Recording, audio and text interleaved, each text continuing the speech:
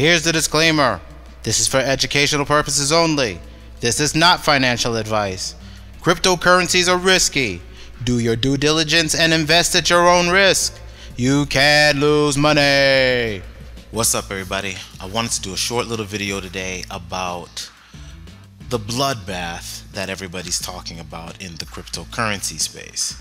So what I mean is, of course, a lot of the cryptocurrencies are coming down. You know, if you look at stories all over the web and on YouTube, you'll see a lot of people, crypto bloodbath.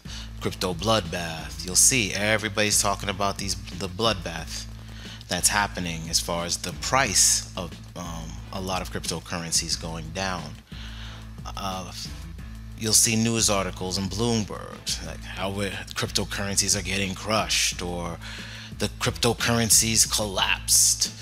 You know, a CNBC, a case for investors sticking out the volatility. So there's at least some news, but for the most part, what people are like, why? You know, especially if you've invested a lot of your money in here, you've kind of missed the run. And let me show you why. If we go to CoinMarketCap, right? CoinMarketCap.com. If you go there and you click the top of the bar up here where you see the market cap right here, look at this run. Look at 2013. Look at 2016. We have a steady little U going. Just a steady little slope. Little spike here, but a steady little slope, and then it's starting to build momentum. We're talking January 2017. So the beginning of this year, you start seeing momentum when everybody starts getting their checks, tax checks. We start seeing, you know, March is April, you start getting your tax checks in. Look at the jump. Look at this surge in how much market cap. We were only at, right here, you're only at, I like to use December, look at the market cap, 15, 16, you know, for the most part, 4 million, 2016, 7, 8, 10, now we're getting to double digits, look at that, 12, now all of a sudden a tear, and you're at 40, 50, 60, 70, 112 billion, excuse me, not million, billion market cap. That's crazy, right? So now then look at the tank. So what I always like to do is look at how it went up. If you flip it, you understand where you're going down to. We're gonna come back down these levels because this is hubris in the marketplace. Speculation, complete speculation. All trades, whether it be the financial trades you do at any of your brokerage accounts, whether it be if you're in the foreign exchange, so the forex, you know, whether you're buying cryptocurrency, it's all speculation, right? So let's look at Ethereum, because I made a video yesterday. Let's look at Ethereum. Now I want to show you the charts I have on TradingView. I'm actually going to be on Coinergy more, but do you see what levels? We're at 2017 now. Do you see the levels in 2017 here? See the levels here? 5. So this is a month later. Then, but look at the levels all the way back here in 2016. They just gradually went up. Then jump. Then jump. But then look at the jumps here. Look at these short hops, and now watch these falls. Bounce, bounce, bounce. So if I'm looking at this, I like supports. Here are my supports. This had a longer run, bouncing up at the top of it and bouncing off this line. These are my weeklies. There's my monthly. So we broke through the monthly. We're bouncing off this weekly trend, which is here. I'm in the day right now, if you're looking at it. And these are the lines I drew out.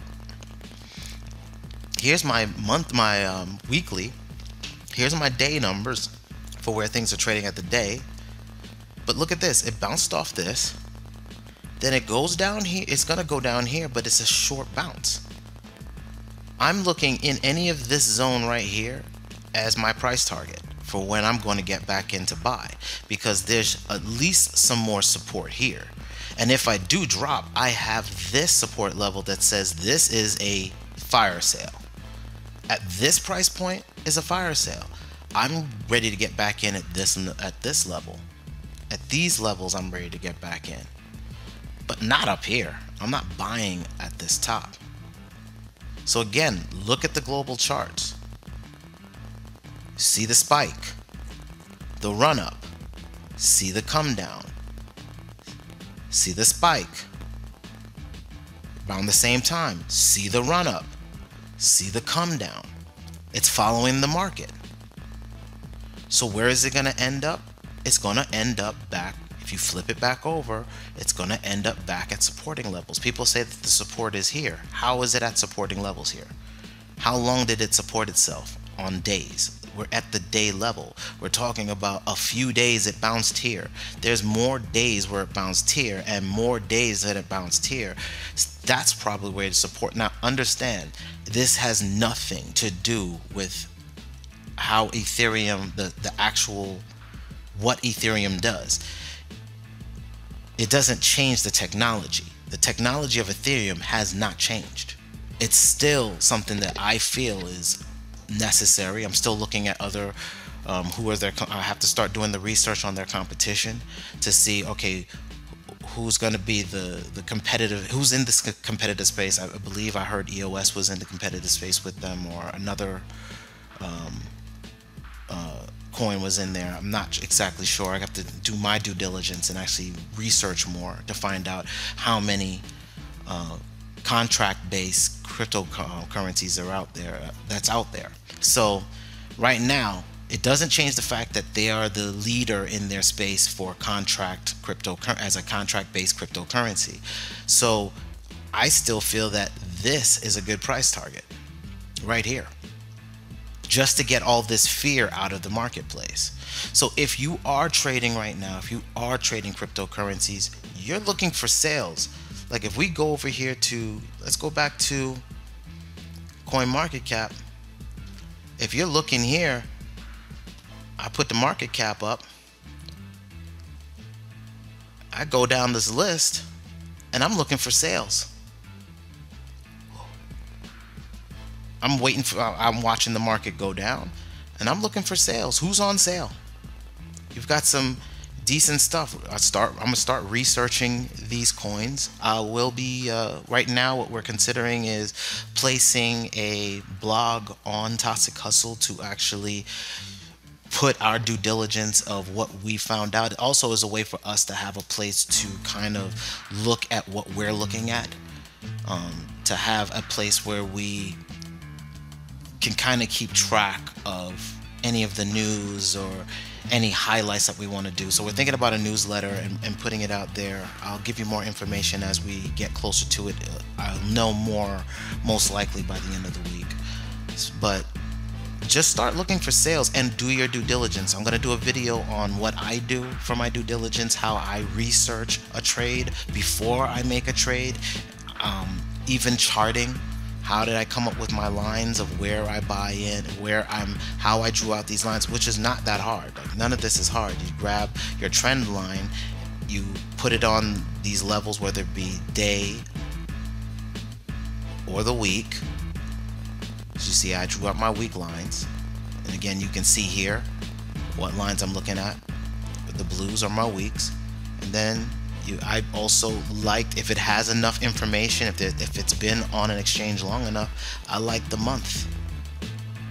And then I can see, hey, where did it bounce on months? And that's where you see my purples. So this way I kind of have a map, a quick map of a trade within a short amount of time. Let's get back 12 hours, 4 hours. Let's go back to the hourly. Let's go to the day, excuse me. So this at least gives me a roadmap of a trade to say, okay, well, here's where the monthly is.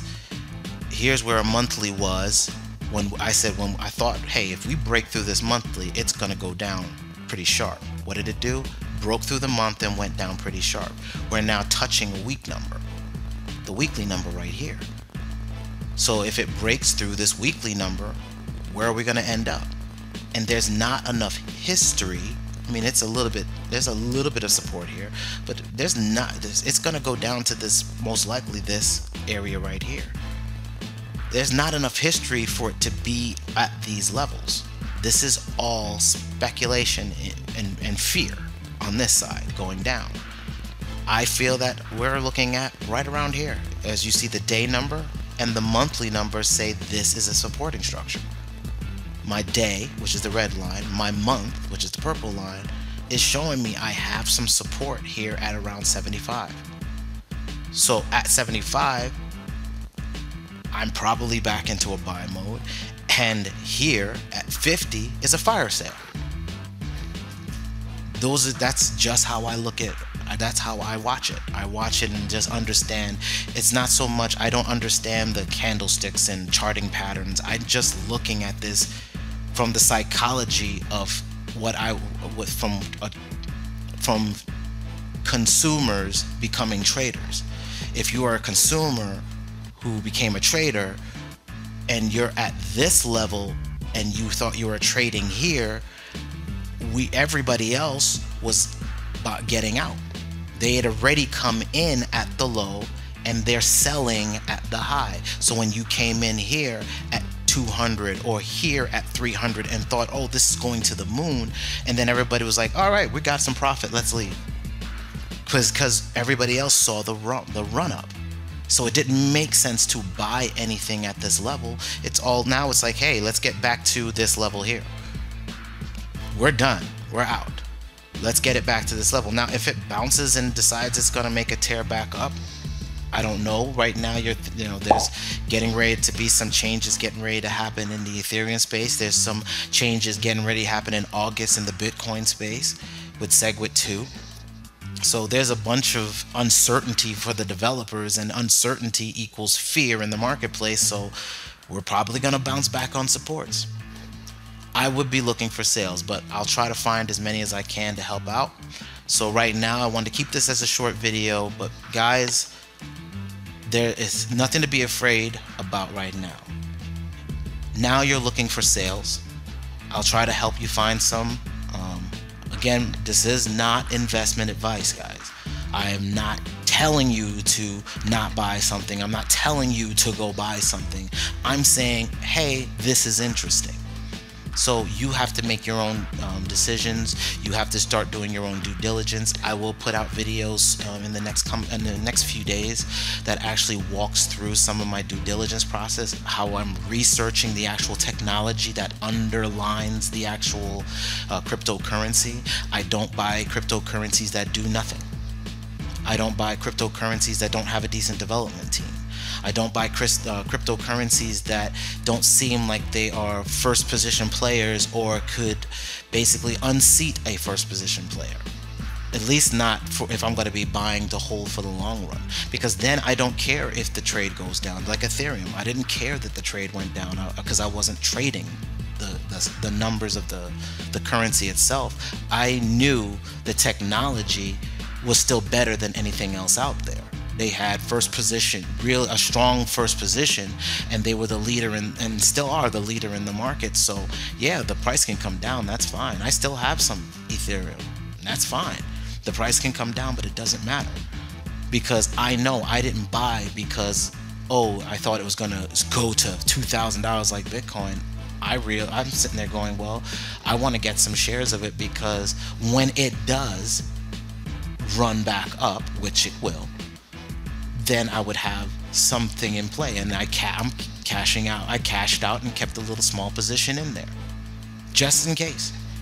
But as the price goes down, I'm just waiting so that I can buy back in. And that's all you're doing, is waiting for the lows to then get back in.